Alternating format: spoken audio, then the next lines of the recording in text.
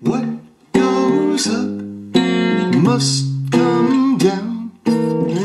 Spinning wheel, got to go round. Talking about your troubles, it's a crying sin. Ride a painted pony, let the spinning wheel spin. You got no money and you got no home.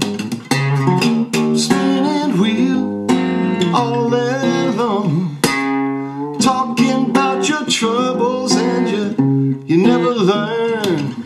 Ride a painted pony, let the spinning wheel turn.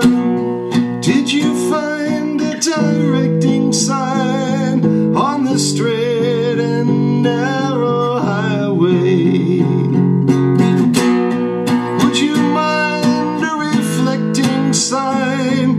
Just let it shine within your mind and show you the colors that are real.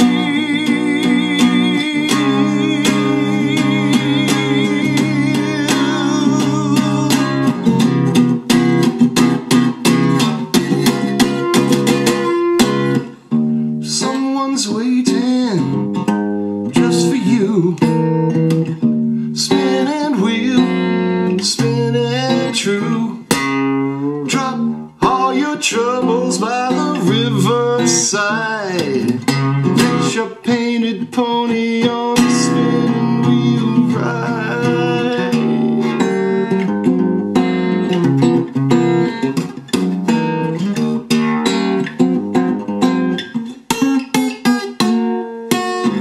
Someone's waiting just for you.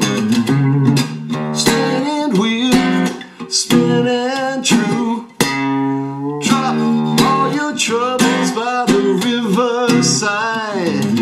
Catch a painted pony on the spinning wheel ride.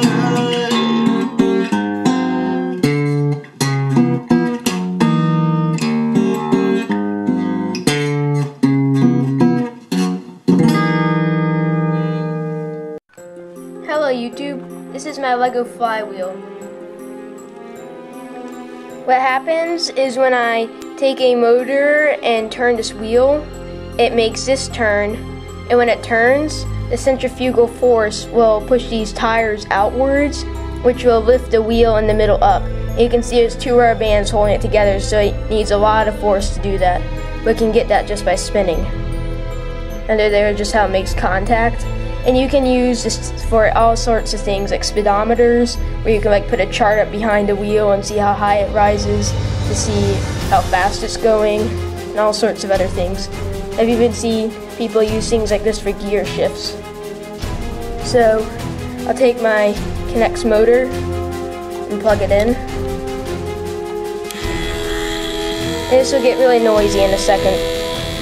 So it's using this extra piece here, like this, to help me press the wheel against the motor.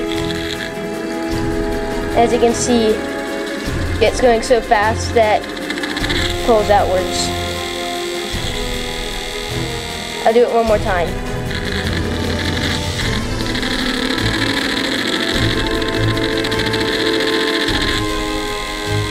It gets going really fast. So if you were to put up like a chart behind it, you could tell how fast the thing was going by how high the wheel was.